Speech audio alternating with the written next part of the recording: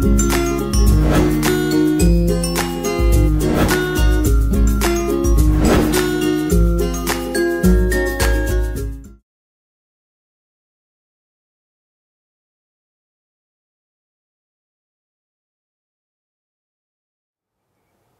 welcome to Naresh Technologies. In this video session, we are going to discuss about how do we implement Bootstrap in MVC views. In ASP.NET MVC UI, while working with the views, we will see a simple example. How do we install and integrate Bootstrap to make the user interface more interactive. So, first step we will see how do we create a view, and let's add a controller here. It is an empty controller by name home. Yeah. So, in this home controller I have an action called login. Let us make this action as view result, fine, and add a view. I am adding an empty view, and while adding the view I am not selecting any layout for the view. I am not choosing any layout for the view. So, why? Because a layout comes with predefined styles and effects. We want to create our own effects with Bootstrap. That is the reason I am not choosing a layout for the view, and it is an empty view. So, we just added a plain empty view for login action. So, with an intention to design a login screen here. So, I will first design a login screen here. What are the basic requirements for a login screen? So, I will design a form with a heading. So, login here, okay, and I will use a div. Here inside the div I will define a label, and this label will set any user name as text, and we will design another div, a container inside this, and this is for a text box, input type text, and we will define a name as txt name. I want this label to be used for this text box, then label for, so the text box txt name, fine. And this name can have validations. Later we will discuss about validations, but it can have some validation error messages to display. Then I will put a span, and here I just put some messages like name required, name required. Yeah. So, similarly I will add another container div. So, in it a label, and this label will define password, and another div container. So, here we have input type as password and name txt password, and this text box is going to be for label is going to be for txt password, fine. And password can have some error messages like span, so invalid password. How do we handle the error messages and errors? That we have to discuss in a separate session. Here our intention is just presentation, how we can present.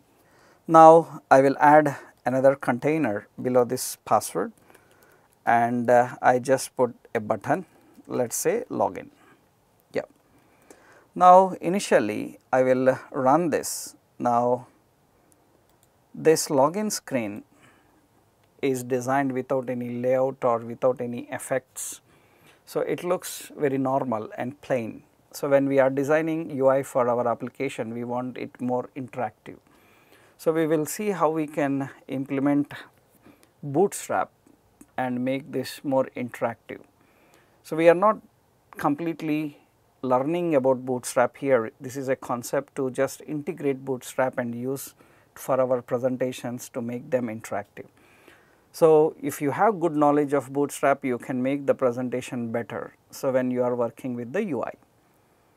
So in this login screen, initially we designed a login screen without any effects into it, it is just plain HTML. You can see this is a general login screen without much effects here. So, now our intention is to make this presentation more interactive. Let us see how we can do that. So, first step I will install Bootstrap for the project. So, go to the references and manage NuGet packages and browse for Bootstrap. You can get the Bootstrap from NuGet package manager. Select Bootstrap and let us install the Bootstrap version 3. 3.7 is the Bootstrap version and I am installing, because Bootstrap 4 has some changes. If you are aware of the new changes happened in the Bootstrap, you can implement and use. Here I am using the traditional 3.7 stable release. I am installing Bootstrap. Okay.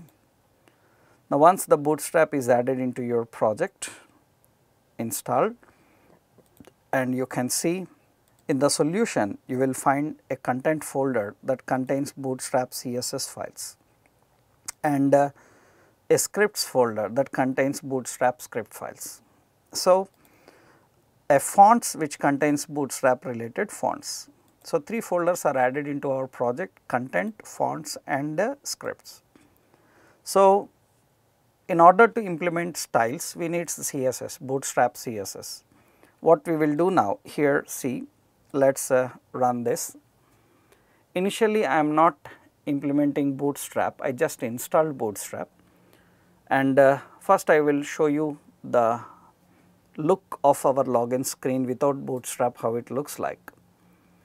Earlier we have just executed it and saw the output how it looks like. Now, I will keep this UI and let us integrate some Bootstrap effects and see what we can do with Bootstrap.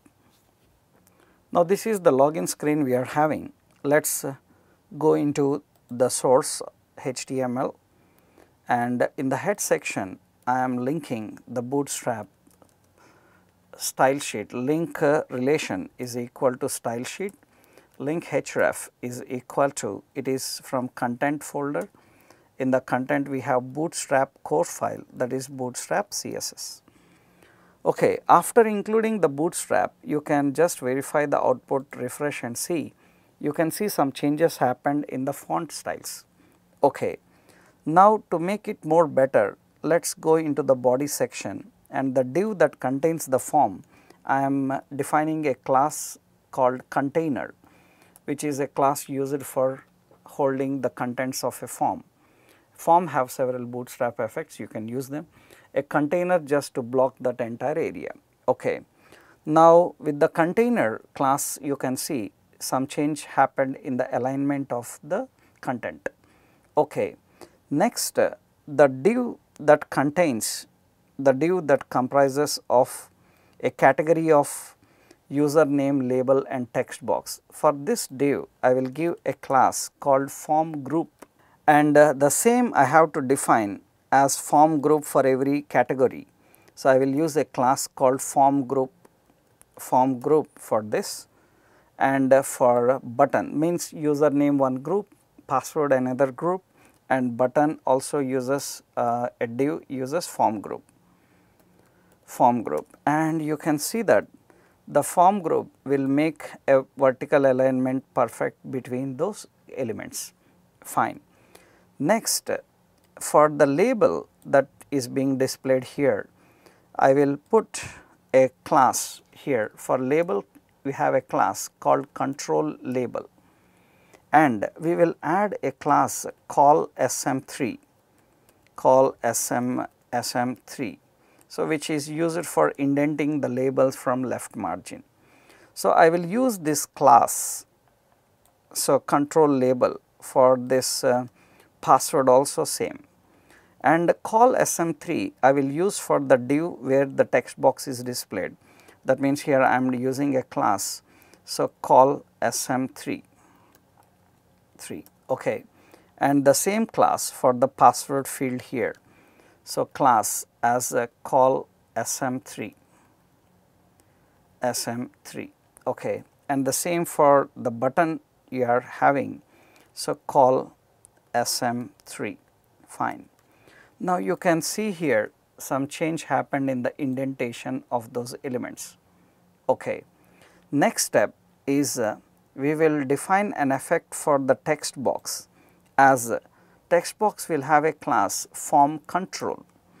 I can use the same class for the password field as a form control, and you can see the text box appearance will be changed like this. So, the text box have an effect, so with these rounded rectangles, and the button we are going to display here. I will use a class for the button as btn. Button have a class called btn LG, it is a large button, and we have a button class called btn block, okay, btn block, okay, and we have a button class btn primary, okay. You can see this gives an appearance for the button, and wherever the error messages are being displayed. So, error messages are the span usually use a class called text danger, and we can use the class text danger. So, for the contents here, so that it will be displayed in red color.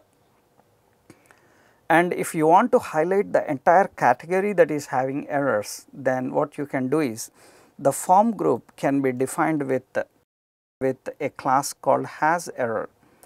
This you can dynamically control. Has error will highlight that entire group, the label, the text box, and so wherever the error is there. So, by using Bootstrap, you can make the presentation more interactive way. So, this is a simple point of implementing Bootstrap into our application. In later stages, we will use in various occasions this Bootstrap. Thank you.